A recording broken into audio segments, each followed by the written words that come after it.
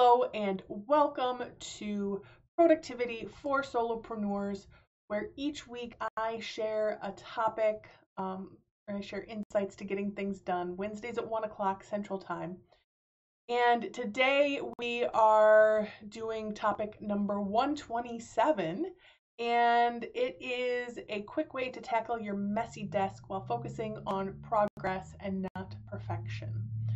So let me know you're here. Say hello in the comments. And for those of you who do not know me, my name is Evie Burke, and I work with women entrepreneurs and I help them take their productivity and their profits to a new level. So they are ready to end the distraction in their business and really focus on the things that need to be done in their business and getting them done productively. Which is a little redundant, but yes. So they might find themselves a little overwhelmed, exhausted by all of the things that they want to get done, and they aren't willing to continually put in 9 to 12-hour days to get all of those things done because there are other places, other things that they want to do, other ways that they want to use their attention.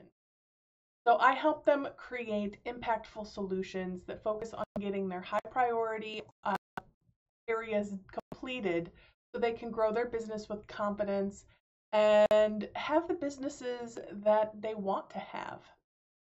So they were about messy desks.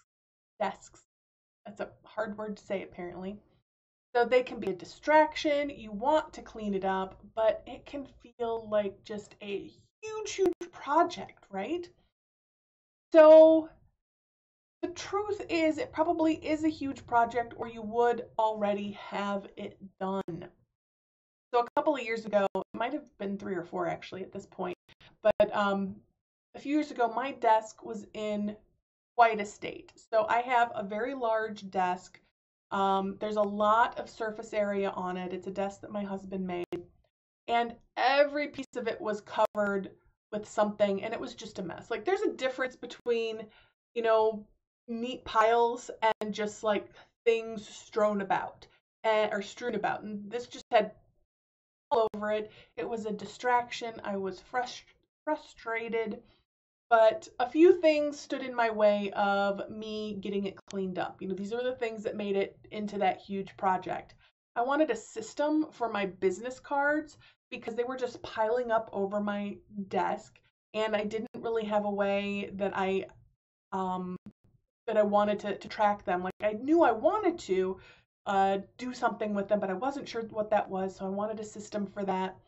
I had a bunch of old papers and things in my file cabinet that needed to be pulled out and put somewhere else or destroyed, so I had room for the things that needed to go in the file cabinet. I'm pointing that direction because that's where the file cabinet is. And I wanted to update how I was filing things in my cabinet, and I needed to create some new hanging folders and label them, and that was a whole project. And then I needed to make some decisions around where I was going to store some of the larger items, or if I was going to keep them, and if I didn't, what was I doing with them? So there was a lot of decision making and processes and systems that I felt needed to be in place before or in the process of cleaning up my desk. And the issue was, the core of the issue was, I felt like cleaning off my desk and having a cleaned off space that wasn't distracting me was a high priority. But at the same time, creating those processes and systems and all of that other stuff, those things didn't seem like a high priority. So it felt like a catch-22, and I was so frustrated with the state of my desk. So I, in a fit of frustration, went, because I have a home office, this is my home, I went and I pulled a laundry basket and dumped the dirty laundry out of it and brought it in here and just pulled everything off of my desk except for the stuff that I knew I needed to meet. I was going to need pretty quickly. I just pulled everything off the desk and put it in this large-ish laundry basket. And the things that I knew I was going to need, I found a home for them. Some of the organizational pieces that I had, I moved around, and the whole project took like 15 minutes, maybe. And then my desk was clean. And I didn't do all of those other projects that I thought I had to do in order to clean off my desk. And it allowed me to do those other projects when I had some time over the next couple of months. So it was, if anything that I needed that had been on my desk, my laundry basket sat kind of behind me, so I would see it when I came into my office, but I wouldn't see it when I was sitting at my desk. I would just see my cleaned off desk, and I could pull something out of it if there was something in there that I needed. And so over the course of the next couple of months-ish, I did create some of those processes and systems and was able to adjust them to work with me. So things here and there started coming out of the laundry basket, right? I was able to take a little time here and there to update my file system and get things put away. And then one day I had probably a couple of hours in the afternoon one Sunday, and my husband was gone doing something, probably at church, and I just went through the rest of the basket, cleaned out, did anything that was left to do, and my desk was still cleaned off. And what just throwing everything in that basket did for me is it gave me the time I needed to figure out what worked with my desk, because I will admit it, there were some things that just ended up getting thrown in the basket because I didn't know what to do with them. And it was an indication that, something about the way I had set things up didn't work for me. And so, okay, there needs to be another adjustment. But it allowed me, by focusing on what can I do right now so that I can have the result I want, which is the clean desk, by focusing on that and letting go of the, oh, but I have to create this system, or put these things away, or make these decisions, by letting go my attachment to those things needing to be done like right this minute as I was cleaning my desk, it allowed me to find that solution that really focused on making the progress I wanted and not doing it perfectly, not doing it the way that initially in my head I saw as how it needed to be done. And because of that, I didn't spend all of this time. I was able to honor the priority of, I need the desk clean so I'm not so distracted and out of sorts, and the part that says, but doing all of those other things that I think I have to do to make that happen, but those aren't a priority. Allowing those things to fall by the wayside and seeing, okay, if having the clean desk is the priority, but updating my file cabinet and putting all of these processes and systems in place right now isn't, how can I let that stuff go until later and still have the clean desk, right? And finding that solution for myself, even though it was kind of in a fit of frustration, really worked.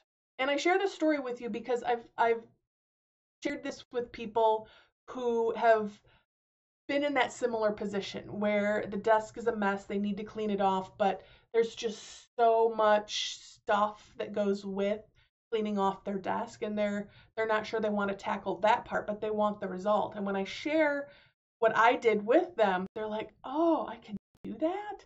And it's like this big weight has been lifted from their shoulder, or more to the point, a big project has been lifted from their shoulders that they don't have to figure out right this minute.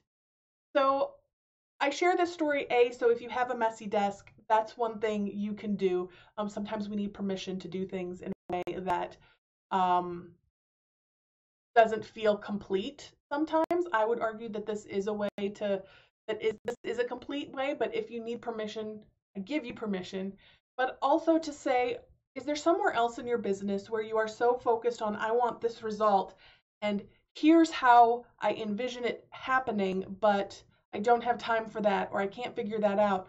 Is there a way you can get the results you want without doing all that other stuff right now? That doesn't mean that it doesn't need to get done.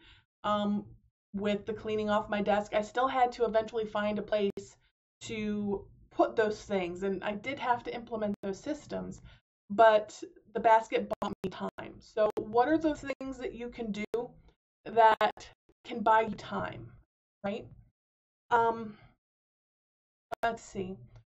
So yeah, and a way to see what are those other places you might apply this is what are those areas in your life or your business that are really nagging at you right now? So I know for my desk at the time, it was really like kind of voice in my head going, you really should clean off this desk. It is really messy. It is really distracting you. You need to put this stuff away.